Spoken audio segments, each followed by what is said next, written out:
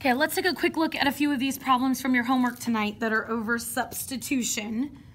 The first, numbers 1, 2, 3, and 5 should all be straightforward, exactly what we were talking about in class, but let's just take a look at number 2, make sure we're all good. All right, so we said we would find one that says either x equals or y equals, which these both do, and we would circle one of them. Okay, we then said that we would underline what it equals.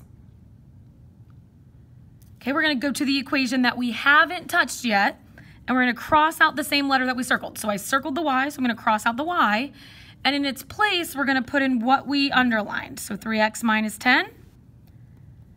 So I now have 3x minus 10 equals 2x minus 5. Okay, this is something I can now solve. My variables are on opposite sides, so I'm going to get them together with the opposite sign.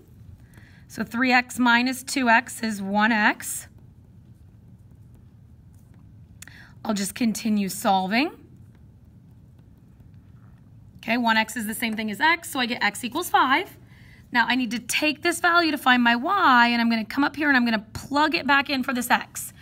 So now instead of saying y equals 3 times x minus 10, I'm going to say y equals 3 times my new x value, which is 5 minus 10. So 15 minus 10. So y equals 5. So if I write this as an ordered pair, my x value is 5, my y value is 5. Okay, let's take a look. Let me get another color here so it's a little easier to tell. Let's take a look at number 4. Okay, x equals or y equals, we're going to look for in one of these, right? This top one doesn't say that, so we can't circle up here, but on the bottom one is where we see that x equals. We can underline what it equals. Okay, we're going to go to the other equation, and we're going to cross out the letter that we circled. So I circled an x, so I'm going to cross out the x, and in its place, I'm going to put y plus 50. So I now have an equation that says y plus 50 plus 2y equals 200, right? I'm just reading straight across here. Y plus 50 plus 2y equals 200. These variables are on the same side, so I'm going to get them together with the same sign. So 1y plus 2y is 3y. This is something I can solve. Undo multiplication with division. But again, we're not done with one. We need to find the other variable. So we're going to go back in here and we're going to plug in where we underlined. Okay, so now instead of saying x equals y plus 50, I'm going to say x equals 50 plus 50. So that says x equals 100.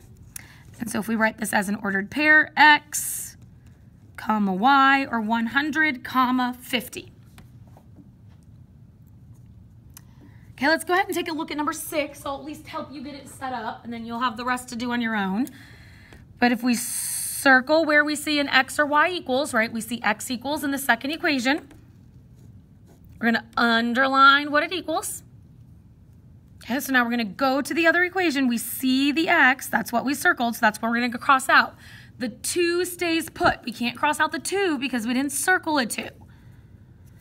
And in its place, we're going to put a 3y plus 7. Okay, so now if I'm going across here, I have a 2, I have a 3y plus 7, I have a plus 4y equals negative 6, right? I'm just going straight across here.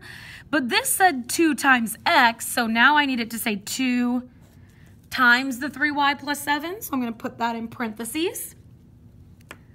So that will give me a 6y plus 14 plus 4y equals negative 6. And from here, you should be able to solve and then plug back in where you underlined.